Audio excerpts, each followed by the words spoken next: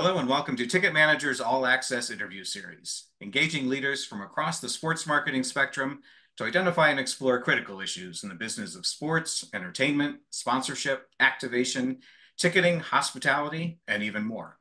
I'm your host, Jim Andrews. Joining me on this episode is Matt Yonan, president of Tigris Marketing, a boutique agency specializing in sponsorship and in particular strategy, negotiation, activation, and measurement, which you all know are some of my favorite subjects. Matt, it's a pleasure to have you with us. Great to see you again. Thanks, Jim. Love being here. Thanks for the invite. Looking forward to the conversation. As am I. One of the many reasons that we have for inviting you to join the podcast is the fact that Tigris, which you founded now about 20 years ago, hard to believe. I'm sure it's even harder for you to believe, is you're thriving as an independent boutique firm, working with brands involved in sponsorships and partnerships. And, conventional wisdom, as long as I've been doing this, which is a long time, says that's a pretty difficult space to occupy, competing with larger agencies and for other reasons too. So my first question is probably the big one, which is how have you managed to succeed in what can be a very challenging space? It's a many faceted issue about how to deal with being a smaller agency in this space. Because candidly, Jim, we're competing against agencies that are, 10, 20, 50 times our size, literally. So, it's very common for us to be in pitches against agencies that are a lot larger, have much larger resources, and yet, which I know you know this, but our client roster is pretty incredible. And I say that like there's days where we all, joke around the office like, can you believe we have the clients that we have? Like a lot of household names, brand names that, much larger agencies you would think would be servicing, yet it's Tigris. And so we've made it, a really good name for ourselves in the industry, but candidly, it's not easy. I mean, we've had some overtures in the past to be bought. I think we've decided, or I have decided rather, and I think my staff is on board with this, that we'd much rather be independent, small, have sort of an attitude of like, hey, we can do this. We don't need, like the big coffers or the big pockets to make this happen. And I think that's that's a commitment to working harder, candidly. That's just a commitment to having to work harder than the other guy, still doing great work. I would say our success is born out of our commitment to have extremely good relationships with our clients and to do really, really good work. I mean, you can't, we say it all the time in the office, you can't have one or the other. It has to be both. And candidly, I would say it's almost equally both because I can have a really great relationship with my client. We love each other, we get along, we do trips together, all this kind of stuff. But if our work sucks, they're just going to be like, hey, I mean, we like these guys, but these guys are flashy, and this other agency's been calling on me forever. And brands still take coffees and still take lunches with other folks, so we know that we've always got to pay attention to that. And at the same time, we can't just be about the work, because I've been in the business long enough, and you have too, where there's a lot of mean people out there. Candidly, I've seen a lot of agency people. I've been in meetings where agencies are yelling at clients or properties, and I'm thinking, oh my gosh, this is like a time bomb.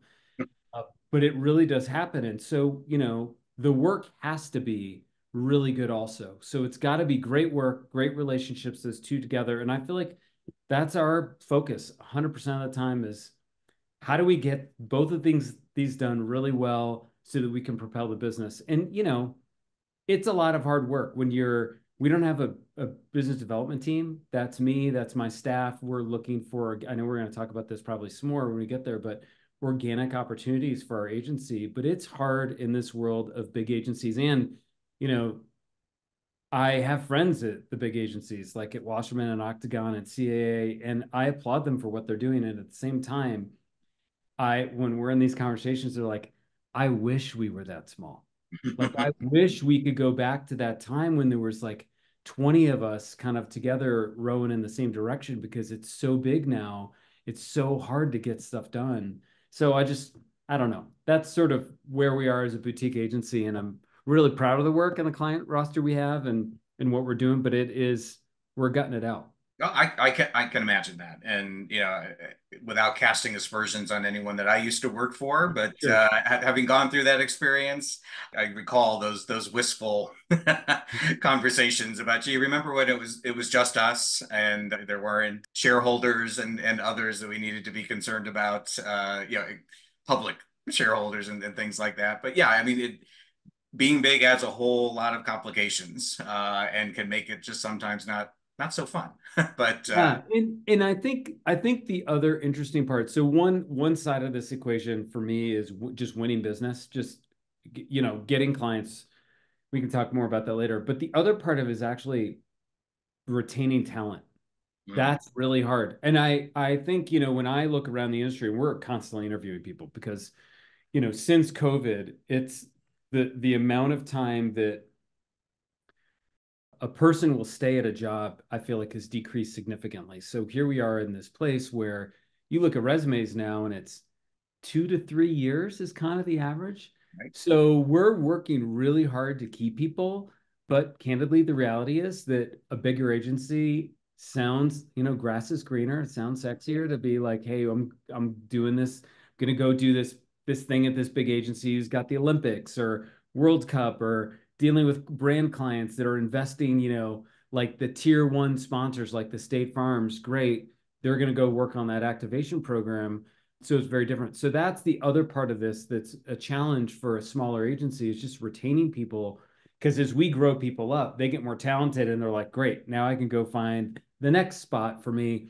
And as a 15 to 20 person agency, that becomes tricky because there's a little bit of a ceiling with, unless somebody quits, there's not an opportunity. So that's something we're looking to try and help our folks like develop is like how do we develop them? How do we grow them? How do we give them opportunities and solve that? Part of what we've tried to do is grow through an acquisition. And I will tell you that is really tough. I've tried twice now. And when you're dealing with smaller agencies that we've tried to acquire, there's a very clear thought about what that business might be worth. And Mm. when you have others that are helping you, negotiate and do all these things, there's just a limit to, I think, what a founder's willing to sell for, like a base value rather. So that's been pretty tricky for us to try and find another way to grow like that. But we're on the path again to look for something. So we're kind of 0 and 2 in that space. I would say 1 and 2. We did one successfully, and now we've tried two others, and it hasn't worked. So, but yeah, that's an important piece for not only client growth, but I think just personal development for our people too. So. Hey, Matt, what about, does geography play into that too? I mean, you're in Colorado, a beautiful part of the country, Yeah. but I would imagine that it's at some point there are folks that want to be in maybe a bigger city on one of the Yeah. coasts, whatever it might be. Yeah. And obviously we all, geography is less important now than it ever was. Now that we're all working with modern technology and can be remote. But does that play a factor in it for Tigris as It well? it does. It totally does. I think I spend a fortune on United. So I mean that's part of our deal is, I will get on a plane and most of our people will too. If I need to go have a cup of coffee with a client or a potential client, that's what we do to erase geographical barriers. And but from a talent acquisition, Denver's great because people think Denver's amazing. So that's Right. actually really helpful. But it does create an issue on the new business front where I mean, I can literally get almost anywhere in the country and candidly in the world within certainly one flight, if not only two. So that's really helpful for us. But it is a barrier that I can't walk down the street. I can't walk down Park Avenue and go have a meeting. I've got to get on a plane. And that's a commitment when I'm already traveling a lot. So that is an issue, but not on the talent side, at least. One of the things that you mentioned to me when we talked a few weeks ago, and I thought was really interesting, you said that some of your business comes from saying yes to some projects that the larger agencies actually turn down. And so I'm curious as to how you discover those opportunities, and as you alluded to, just in general, how does the kind of biz dev work for you? You don't have a dedicated sales force there. It's you and Yeah. some of your other folks. So are are brands finding you, or how Mm. what's kind of the mix of all that? My training up in the business, no, when you and I started in this world, nobody had a degree in sports marketing, right? It was Right. like you kind of fell into it, or you knew a person who helped you, a friend of a friend kind of thing. So I got into this business through where I went to University of Illinois, and through our athletic director there, I met my first boss, who was Dean Bonham in the Bonham Group, and that's which isn't around anymore. And I, after 10 years, ended as the VP of Sales and Marketing. So I was kind of like the business development person. So and I did it all. I did the client services stuff, business development. I kind of liked it all. And that's when I decided I was going to start Tigris. And I tell you that because I think in a lot of ways, like I know the business really well. I know how to do the work. I also know how to sell it. And I really like people and being around people. So I can easily engage in conversations. And how can I help you solve, some of the issues or challenges that you're having in your business around this topic of sponsorship? And so I just candidly, Jim, work really hard at getting to meet people when I'm at events, when I'm traveling. I'll do all the things. I will call a client and say, I know you know so and so, warm leads, cold leads, meeting people at events. It's amazing where we get leads. And a lot of our clients come from other clients, candidly. So this is part of the why we're nice to people and we do good work, because number one, they go somewhere else eventually. Almost nobody stays at the same job for more than like 5 years, maybe 10, and on the brand side. So we know they're going to go somewhere else, and that's important for us to stay in contact with them. And also, we know that they'll introduce us to other people if we do a good job. So that's sort of our deal, is making sure that we're in front of clients a lot, that we're top of mind. We're really good at simple things like you have not been, but you will be, Jim, moving forward. You'll be on our holiday list. And I think our team does one of the best jobs with holiday gifts.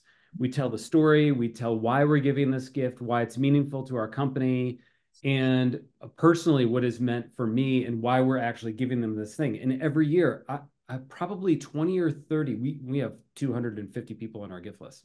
20 or 30 will send a photo of all the things that were in the gift and the cards and the stories and all those things. And they're like, I've never seen anything like this. And I think I want every touch from Tigris to a client or a prospect or a friend of our business to be super intentional, really thoughtful. And I candidly, I want our competitors to be frustrated by that, because they're like, we can't pull that off. We Right. just have, it's too big, or we don't have the budget, or da da da. And here we are spending a fortune on that touch with clients, because we know that they know it's special. We know we're paying attention to them differently than others. And I want them to feel like we care about them, because we do. They're important to us personally and our business. So it's things like that that I think make our agency different in terms of how we develop our relationships and prospect and all that. But honestly, it just comes down to hard work. And somebody said to me recently, like, wow, you guys get pretty lucky. And I said, well, the harder you work, the luckier you get.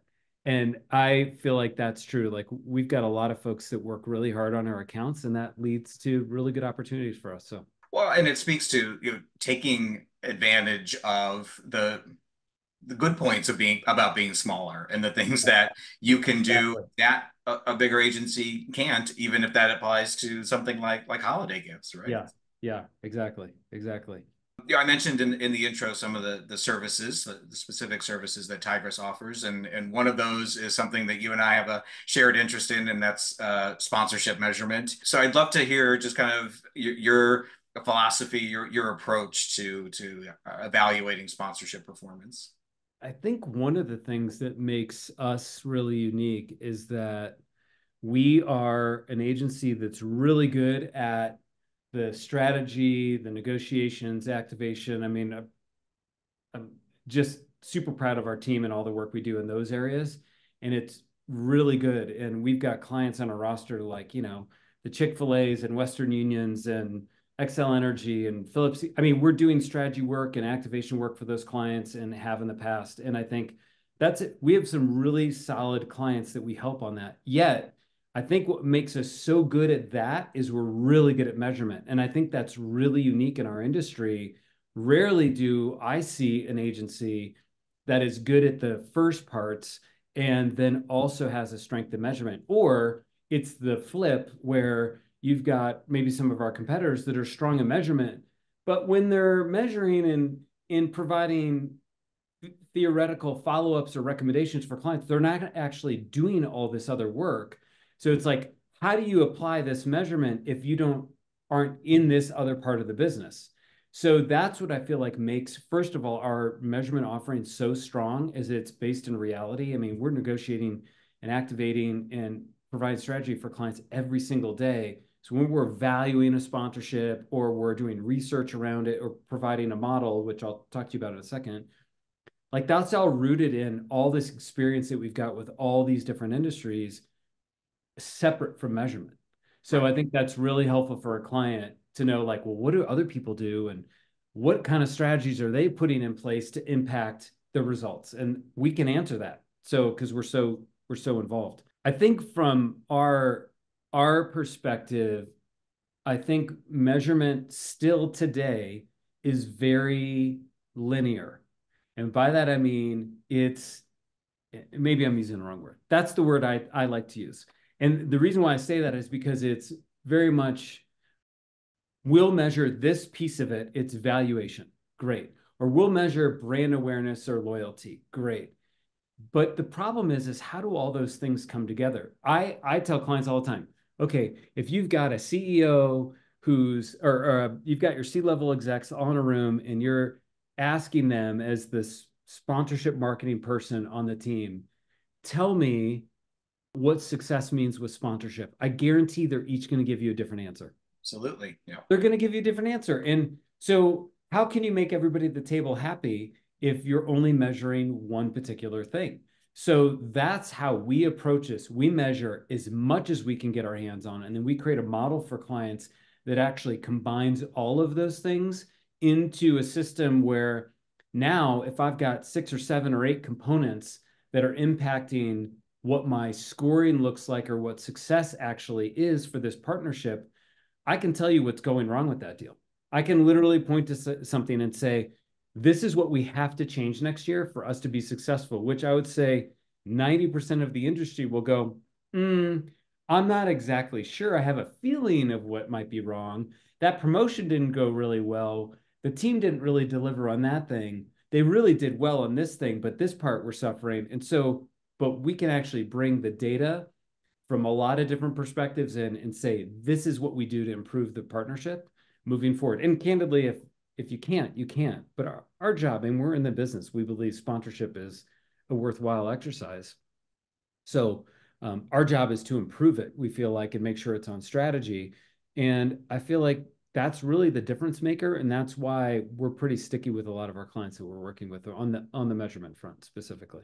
Yeah. And so that, I'm really interested in that, and in particular, having tried to persuade brands that that's the right way to think about measurement in a past life, and remembering kind of running up against, the answer always was yes, understand, get it. And then when it came to actually putting their money where their mouth was and doing it, that was the big challenge. It's not cheap. Yeah, go holistic, right? It's an expensive exercise to measure, business analytics metrics, to do research, to pull in other broadcast data, social data, all the other impressions data. I mean, there's a lot that goes into, a full analytics model, and it's a lot of work, and it's expensive. But we've got clients that are, now this is the difference maker. Having a client that's saying, I care and I want to improve, versus a client that's like, well, nobody asked me, so why would I do that? And I always think that's a dangerous answer, because wait 5 minutes and your CEO or somebody or a new CEO is going to say, yeah, so why do we do that deal? What are we getting out of that deal? I literally have a client right now that has hired us to start working on analytics. We've been working for them for a number of years. If it's a financial institution, and he just started hiring us to do the analytics piece of it now, because he's pretty sure his CEO is going to retire in a couple of years. So he's already building the case and on why this works for the brand, where right now the CEO loves it more than anybody. So it's like it's a very safe topic. But when leadership changes, questions get asked, and Nothing is safe. yeah, nothing is safe. Exactly. In general, Matt, do you find that there are more clients that are kind of willing to look at that big picture and maybe not kind of take the attitude of like, I'm not going to bother, I'm not going to answer the question until somebody asks? Is it getting a I little of better? our current clients, I feel like there's more that are willing to do that.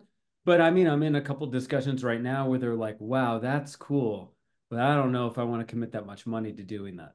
It's like, okay, I get it, I get it, but on that deal that you're spending $30 million on, That's the don't thing. you think it's worth like this much money to What's do the the work percentage? around it? Yeah.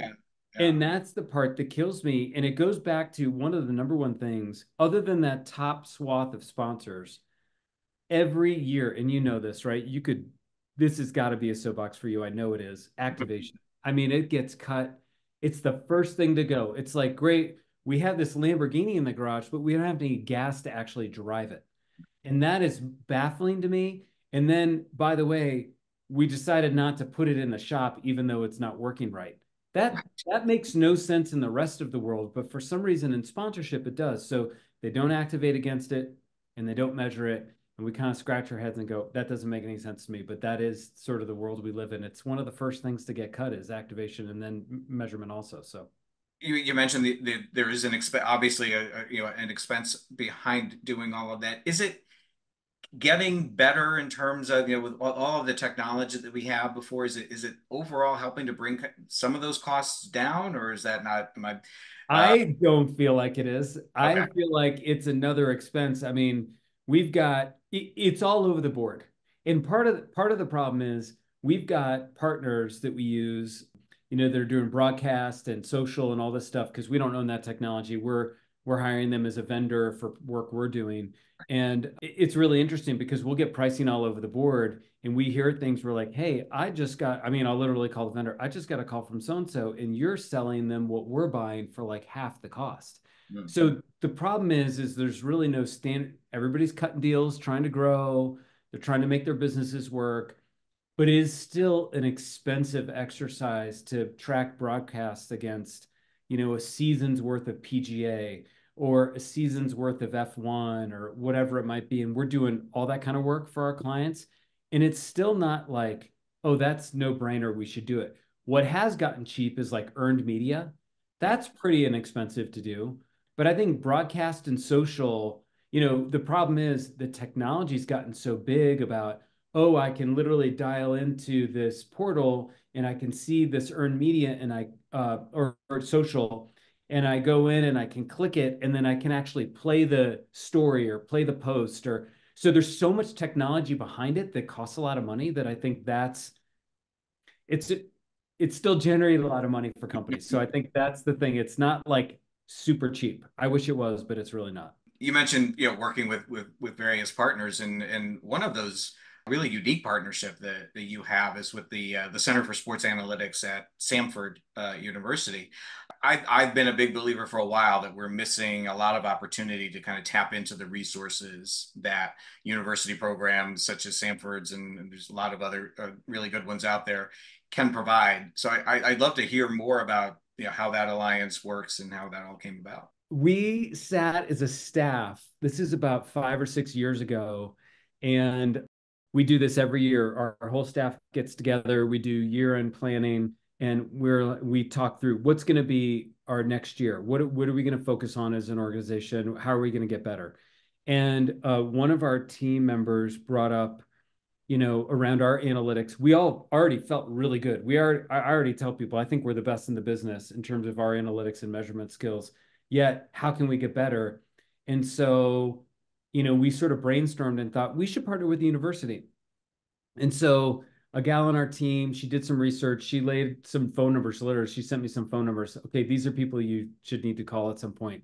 Literally, I was like on my way to vacation, trying to get rid of all my emails so I could like have a free mind for, a week. And I called Dr. Darren White at Samford in Birmingham.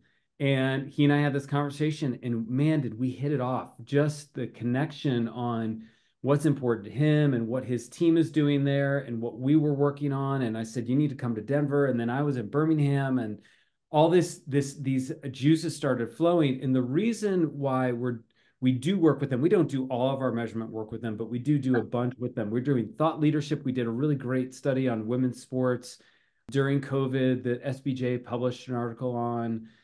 We do so thought leadership stuff. We do paid work. We do student-led work together. We support their students in doing work when they're doing a project for like English soccer team or a pro team here in the US. We're actually behind the scenes helping pull that off for their students. And that's all gratis. We do it free of charge. Because what we're trying to do is bring up the next generation of analytics people. I mean, it's an area that I think is very specific, and Samford's unique in that it not only does it do like the Moneyball side of it, like player and that kind of data, they're also focused on the business of sports and analytics and measurement. And they're one of the only programs that has like an entire program focused on that. So for undergrads and graduates. And so we love that. We're hiring their interns. We just hired one of their students as a full-time employee. She's amazing. And I would just say from our perspective, not only does it make it better, us better as an agency. One example, we had a company who had a patch partnership with an NBA team, very sophisticated. They have lots of business analytics folks on their team. And they just said, like, we need help understanding, is this actually doing anything for our brand and for our company, period? I'm like, okay, this is a pretty complicated issue. So we did this huge research study, collected all this BI data. We literally, Jim, we did phone calls with probably 6 or 7 of their BI folks. And we did it with our team, Dr. White, and then he hired, as a part of this, 2 other PhDs to help us. So we had like this huge team working on this project. I'm so proud of the work. This client went out and did another patch deal. They were really happy with the work. And I think from our perspective, that's what that partnership is about. We're trying to raise the level of thinking, trying to insert new ideas, help our clients see new things that they can learn through research and analytics that they've not seen before from us or from anybody in the industry. And we're doing a really great job of that. Dr. White's amazing. We work together with his team. Well, he works with our team literally every day. I'm sure you can't share the details, but I'm guessing since that company did a second deal, that the results of your study was that the patch was actually performing pretty well for them. Yeah, it was. And I think that was the trick, is proving that, because not everybody believed in it internally. So it was kind of like, this is what the data is telling us. We all agreed on how we would measure this, and here's what it's telling us. And people were like, wow, okay, that's really interesting. But that there was math involved. I don't even know what they were talking about. I was on calls and like offering nothing, which is unusual for me. I like to talk. Yeah, when the statisticians and Exactly. PhDs start talking, it's time to Just show. get out of the way. Yeah. Yeah. So, well, Matt, before I let you go, I just love to ask you just kind of a general question, because I mean, you mentioned some of the clients you're working with, some of those projects. You're working across a really wide range of not only brands but property partners. So you've got a really interesting and unique perspective on the big picture. So I just like to throw out to you, get your take on what's do you think is the state of sponsorship today? Kind of what's working well? Where is there room for improvement? It's so interesting because there's so many purists out there that are pushing back on inventory, that it's like, that's not for sale. And yet there's others that are pushing forward. And I think one of the areas that I personally struggle with is everything's for sale. And in some ways, I agree with that, because I'm in the business and that's what drives the business. We have to find new opportunities to grow the business. And it's good for us. Patch deals results in measurement work, or a patch deal results in a negotiation or evaluation or managing that. So that's fine. But I think we're getting to a point where, and I know NASCAR, and not bad mouthing NASCAR, but it was sort of the poster child for so many years of like, ooh, that looks like NASCAR. Right. I mean, people would say that all the time. And honestly, there's almost no corner of the industry that doesn't look like NASCAR now. I mean, go to an NBA game. right? I mean, it's just signage is everywhere. And so I think knowing that today, I think the industry is super healthy.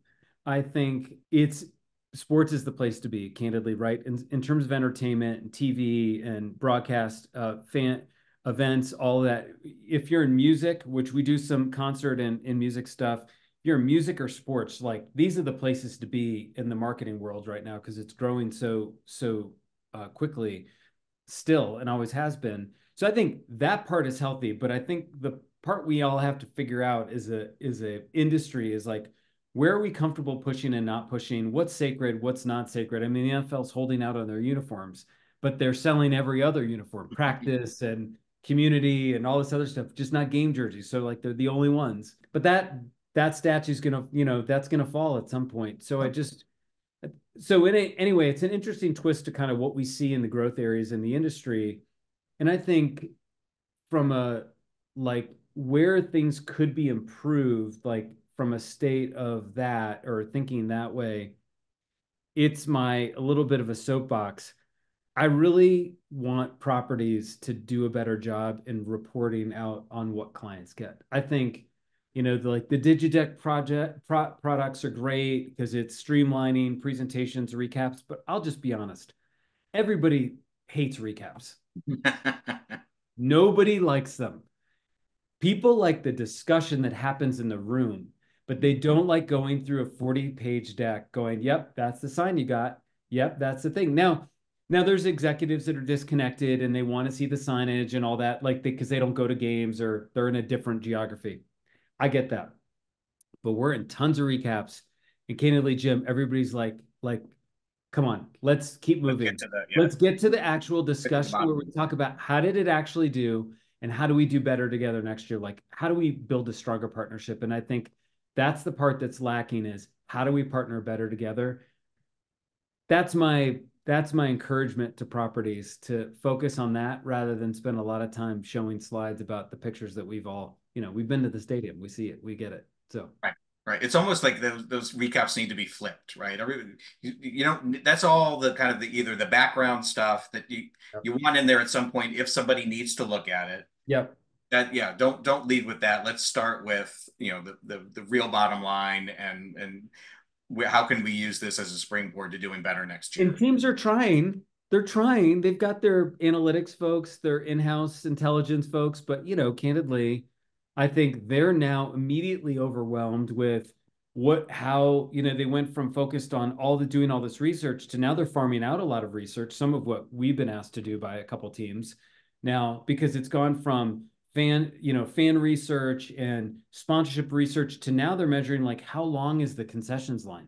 How do we shorten that thing? Well, like what's going on with parking or how come we didn't get the redemption rate on this promotion or something like that so I think they're swamped in their life and their work so now it's how do we shift some of that back to sponsorship because it's a big engine, it's not, I mean, those chief revenue officers, they need support for what their clients are buying, and I think we need to see a little more of it, candidly.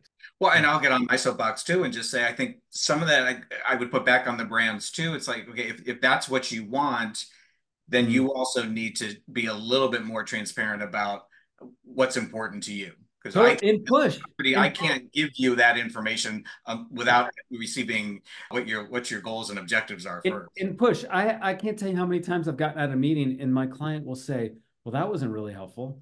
And I'm thinking, how come you didn't say that? Right. If you didn't like it, you should say it because that's what gets it done when the client, the one who's signing the check says, this isn't helpful to me. I need more. So then, it becomes us having to do that, which is fine. It's different when the payor is the one that's like actually saying and pushing and finds the things that are really important to them and will push hard. The Anheuser-Busch thing, I think was funny. Was it 3 years ago, right? Nick Kelly comes out and he says 5 years now, being almost 6. Okay, 6 years, great. So he says we're putting performance metrics in our deal, or that's what we're doing all these deals. And I've been doing it with a client for 4 or 5 years, and I was under an NDA not to use it with other clients. That's how and then you find out everybody's doing it. And now we still get pushback on that where teams are like, well, we're not sure that we're willing to do that. And I'm thinking, okay, So we have to pay an escalator. You're not really providing any data at the end of the year that's even usable. And yet, no matter what happens, we're still going to pay you more every year. I don't know. That seems like that's counterintuitive to the way the rest of everything works. Absolutely. So it takes I guess my point is, it takes a special client to say no and be willing to say no and stand for that, because that's what gets change done, like Nick did at AB. This is the way we're going to do our deal. If you want our money, you're going to say yes. Yeah.